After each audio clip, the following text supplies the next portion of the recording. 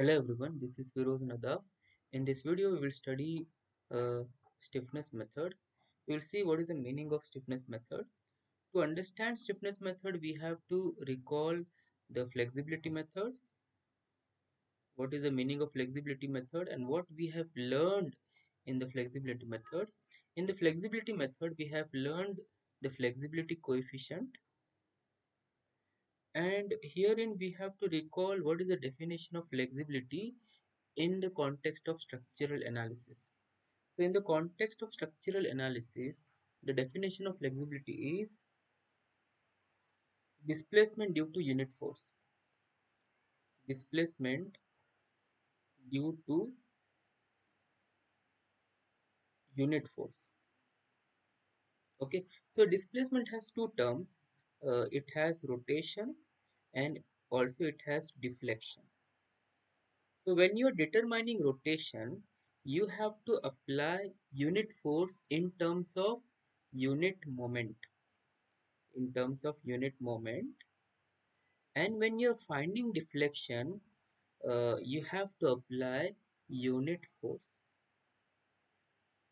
So this is the meaning of flexibility, displacement due to unit force. If you're finding rotation, we have to apply unit moment. If you're finding deflection, you have to apply unit force. And you see the flexibility matrix, it depends on the size of the flexibility matrix. It depends on number of coordinates in the structure. Number of coordinates in the structure. For example, if you have two coordinates in the structure, the size of the flexibility matrix will be 2 by 2, and it will be like this: f11, f21, f12, f22. So we will try to understand what is the meaning of this f11, f12, f21, f22. F11, so this one, the one at the left, it implies displacement, and the one at the right implies the unit force.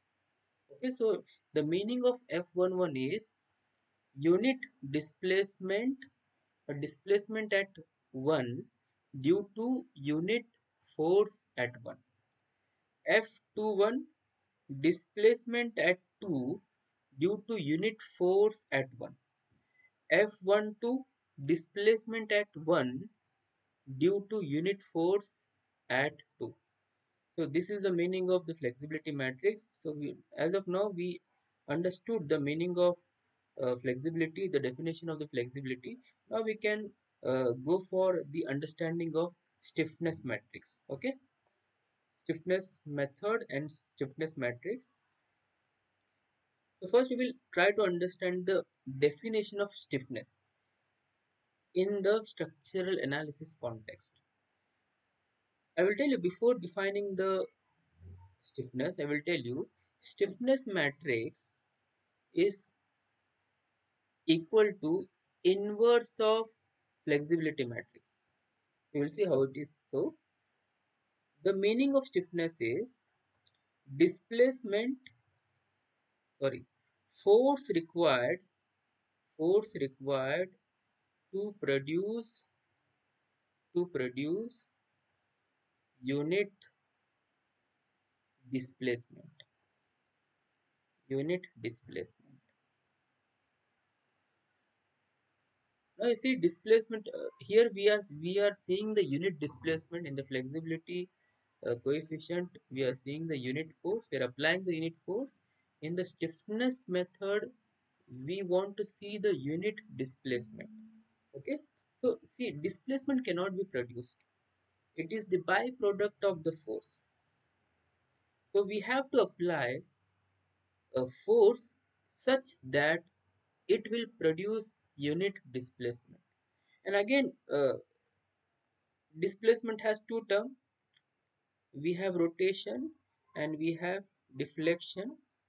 Okay, in order to cause unit rotation, you must know how much moment is required to produce unit rotation. In order to have unit deflection, you must know how much force is required to produce unit deflection. And again, the size of the stiffness matrix, it depends on number of coordinates. Number of coordinates. If the coordinates are 2, the size of the stiffness matrix will be 2 by 2. If the coordinates are 3, the size of the stiffness matrix will be 3 by 3. So just I will take a continuous beam. It is like this. Okay. So it has two coordinates. You have rotation at B, this is coordinate number 1, and here you have rotation at C, this is the coordinate number 2. So the size of the stiffness matrix will be 2 by 2, and the elements that will come in the stiffness matrix will be K11, K21, K12, K22. K11, you see, this the the elements at the left side indicates force, and the element at the right side indicate displacement. Okay, so K11 denotes force required. I'll write this: force required to produce unit deflection, unit displacement, unit displacement at 1. Okay, in the same way, K12 force required at 1 to produce unit displacement at 2. K21 force required at coordinate 2 to produce unit displacement at coordinate 1. Likewise, K22 force required at 2 to produce unit displacement at 2. To understand more about stiffness and stiffness coefficient, I will take a propped cantilever, okay, and I will apply moment at the prop. I will apply clockwise coupled at the prop, and because of the application of the clockwise, the propped cantilever will hog. It will hog like this. Okay, so there will be some rotation at B, and that rotation is theta B. So already we have learned the relation between the applied moment and the rotation that is developed because of the applied moment. So this relation we have learned in the analysis of moment distribution method.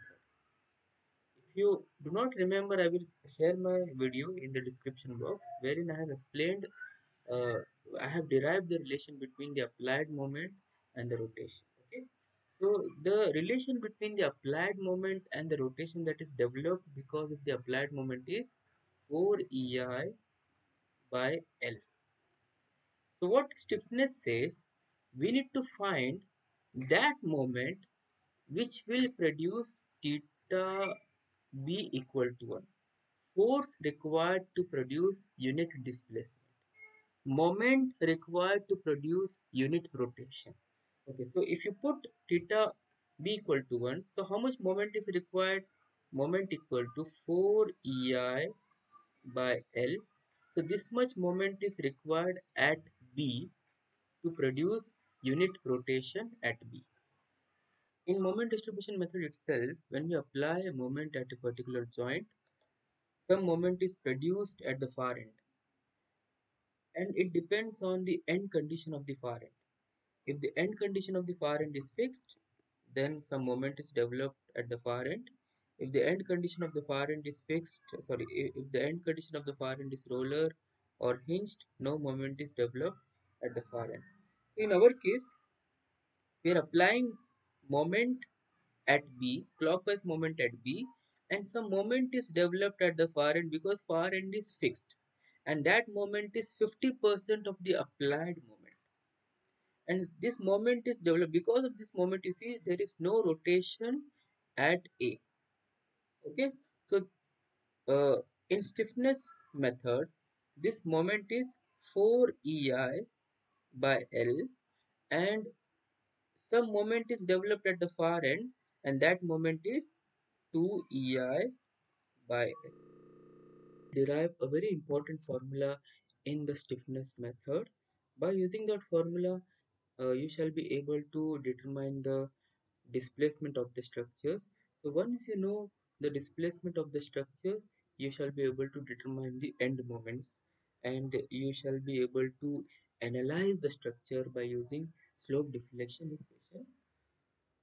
Okay, so to derive that formula, I will take a simply supported beam and I will apply a couple, anti-clockwise bending moment at B, and because of the application of this moment, the beam will sag and you will have some rotation at A and B. Rotation at A is theta A and rotation at B is theta B. So theta A and theta B are caused because of the anti-clockwise couple at B. What I will do, I will keep the same load and I will change the nature of the support. Uh, I will make A as fixed and also B as fixed. So the simply supported beam is converted into fixed beam, okay, and the loading is same.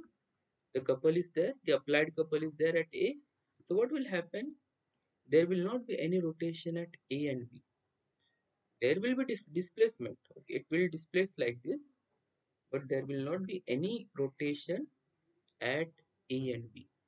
So why there is no rotation at B? Because you have some resisting moment. So this is the applied moment. Because of the applied moment, you have some rotation. As soon as you make B fixed, you have the resisting moment, and this resisting moment will not allow the rotation to develop. So the M is the applied moment and P is the resisting moment. Both should be equal and opposite. Okay. So if you add M, that is the applied moment, plus P, that is the resisting moment, if you add, it should be equal to 0 in to have the equilibrium of joint P. Okay. So already we know what is M. The relation between M and theta, M equal to K into theta. What is K? Stiffness of this joint, and the stiffness of this joint is 4 EI by L into theta. Okay, so what I will do, I will just substitute this M in this formula. M equal to K into theta plus P equal to 0. So here you only have one coordinate, but in the structure, in the big structure, or in a structure where you have n number of coordinates, so the K will be K matrix because you have n number of coordinates, and then you have displacement matrix because theta is the displacement of the structure. Displacement matrix is denoted by D plus P matrix. P is the resisting moment, but here we will call it as joint load.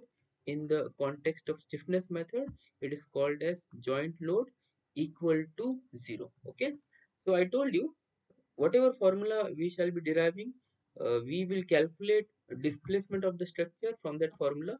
So D has to be calculated.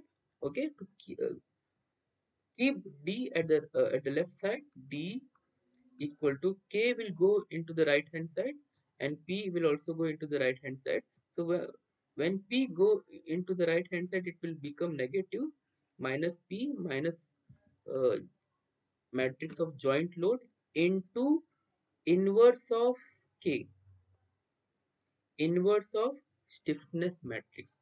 See, P will go at the denominator, but when you take that denominator into numerator, you have to make it inverse. Okay, so displacement matrix equal to uh, joint matrix, joint load matrix into inverse of stiffness matrix. So by using this formula is very important.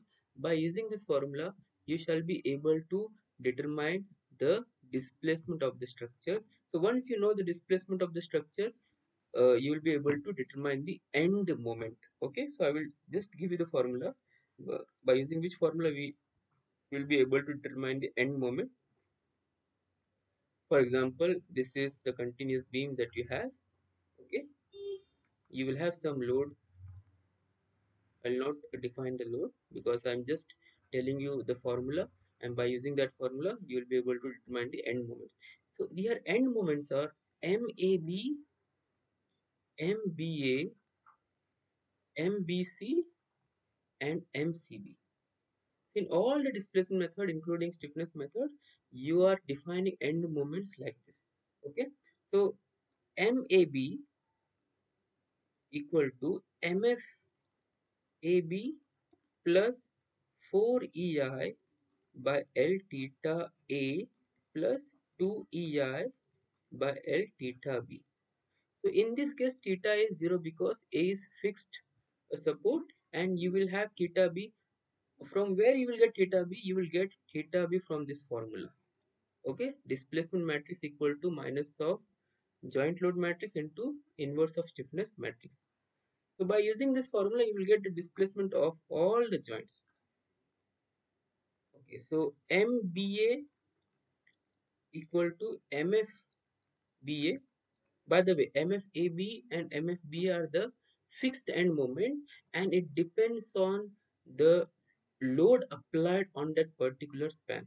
So you know different formulas of fixed end moment. Okay, MFBA plus 2EI by L theta A plus 4EI by L theta B. Similarly, MBC end moment for BC equal to MFBC plus 4EI by L theta B plus 2EI by L theta C. So fixed end moment you will get from the loading condition, and theta B and theta C you will get from this formula. This formula is very important in the stiffness method. Thank you very much for watching this video. Thank you very much.